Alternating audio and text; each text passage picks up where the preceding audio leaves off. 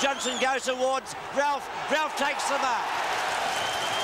Wow, Ralph looks a better player when he's moving around Peter out from goal. Yes, he certainly does. He has been getting too far up the ground, but on this occasion he led. There was a bit of a blue game behind the play. Nothing to worry about, as Ralph is a magnificent kick. He needs this one because his confidence would be down a little bit. He has yet to score a goal. If he gets it, only 6 points between them. If he gets it.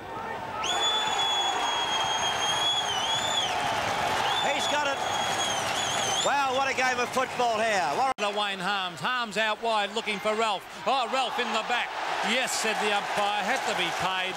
And it'll come back here to the half-forward line. Now, Ralph is and a 15-metre penalty, which is shocking play by Footscray because Ralph was not within kicking distance. Now he is. Now he certainly is. So that is bad defensive Well, the acting captain did that. Rick Kennedy did that. Peter kicked the ball away. Well, that's shocking football. I'd send the runner out straight away. Because well, Kennedy's trying to have a talk to Peter Russo now about it, but it's too late. He's given away the 15-metre penalty. Ralph will take this shot at goal, going for his second goal. He'll get the distance. Of that, I'm sure. No worries about that. Carlton could be 2 goals in front after this kick. They now lead by 6 points. Ralph doesn't miss many of these.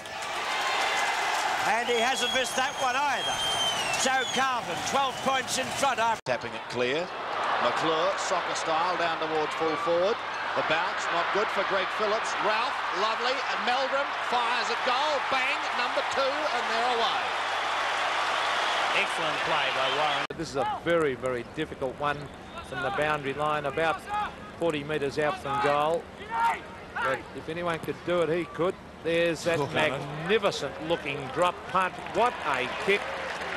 Goal. Well, it's obviously the harder the kick for goal, the better Warren Ralph responds, and that was a magnificent kick.